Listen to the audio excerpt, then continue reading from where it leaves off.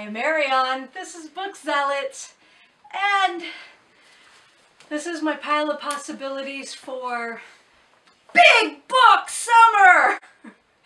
The hostess and the creator is Sue Jackson. I will put all of her information below.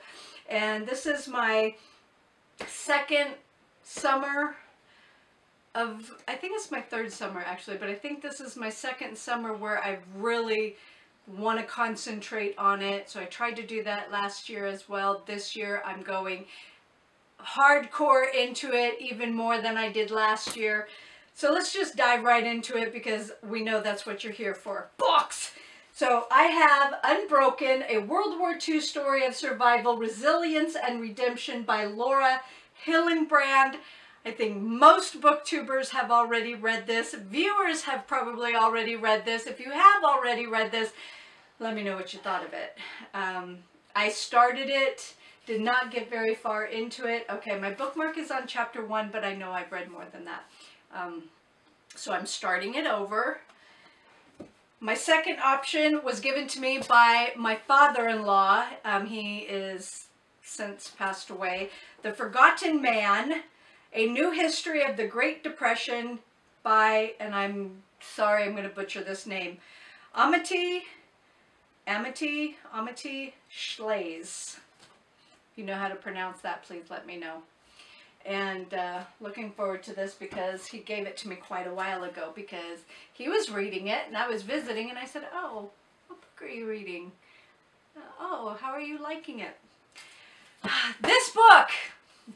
I had started this a couple of years ago with a March of the Mammoths buddy read called Bonhoeffer by Metaxas. Pastor, martyr, prophet, spy. Curious about that whole prophet thing. As you can see, there are lots of oranges in here for things that were probably inaccurate. Again, I haven't picked this up in years. I'm on page 84 or 85 and there are a lot of oranges, so I don't know. I do remember there was one thing in here about science that was inaccurate. Anyway, well, I have a feeling that's going to be a slow read. Titan, The Life of John D. Rockefeller, Sr. by Ron Chernow. And if anybody's paying any attention to banks going up in smoke and who's buying them, so yeah, buyouts, takeovers on purpose. I've had this book a long time. I don't think I've ever cracked it. And another book that I've had on my bookshelf for a while, and everyone has said it's good, it's not gory, so that's a positive. Hopefully this author does not make vulgar comments about females, because I know Stephen King enjoys doing that. I'm not even a feminist and he irks me. Like really, just, he's not, bad names going through my head right now. So 11/22/1963, this is a beast.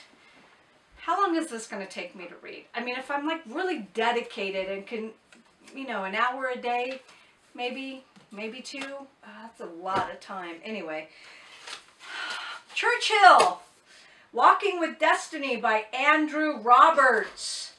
This is a chunka-munka. I have another Andrew Roberts book. Where is it? Is it Hamilton? I think it might be Hamilton. Is it Hamilton? Prometheus is standing over there. I don't know. It's around here somewhere. Okay, so Churchill.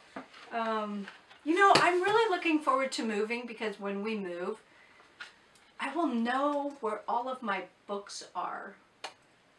It's going to be nice again to know, because I used to know, like, exactly where my books were. Was it necessary to snap? Apparently it was. Okay, hang on, that goes over there. Leonardo da Vinci by Walter Isaacson. This book is so heavy. The quality of paper in this book is supreme. This is, how much did I weighed this because Jim had weighed his and this was heavier. But it doesn't look as thick, I don't think. It's very deceptive. So, and my last book, Propaganda. This is for the history woman who deleted her channel. Why do you do that? But I digress. Mein Kampf by Adolf Hitler. Now what I have heard is that Winston Churchill was the only one who took this seriously, this gibberish garbage, seriously. And nobody paid attention to him. And Prometheus and I were talking about it. If more people took this seriously, would World War II have happened? Or would it have been as bad as it was? Curious minds contemplate. Anyway, so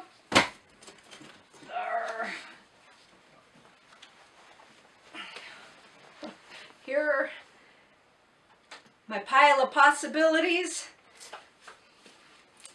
That's what I have going on. Big book summer. Are you participating? Please leave a comment below and let me know. And yeah, what are you doing this weekend? Hope you have a good one. Bye.